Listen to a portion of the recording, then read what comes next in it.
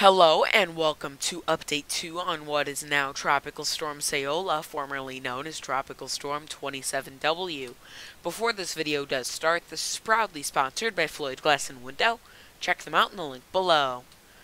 Let's get right into it right now. Currently, Tropical Storm 27W or Saola has winds of 45 miles per hour, a pressure of 1,001 hectopascals, movement west at 28 miles per hour, latitude of 13.4 degrees north, longitude of 136.8 degrees east. You can see the storm now well away from Guam, and you can see actually the Philippines now in its sights.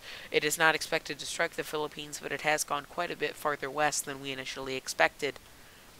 Getting into the cone now, especially because it went this far west, wind shear is now going to be a huge impediment for it.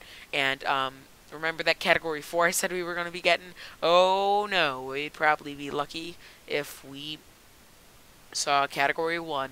I'm not even sure if this is going to strengthen that far, but who knows? It shifted to this, it could shift right back to my previous forecast. These things are truly unpredictable, and this one is one of the most unpredictable we've had all year long. Getting into the watches and warnings, this system does not have any watches or warnings in effect, but you can see that tropical storm wind field has shrunk since the last video, and you can see that it's really been pushed to the southeastern side. Getting into sea surface temperatures, those are looking excellent for this system.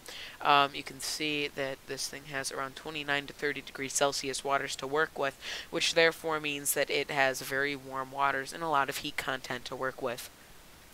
Wind shear, on the other hand, looking half and half again, although wind shear is likely going to worsen throughout this storm's life.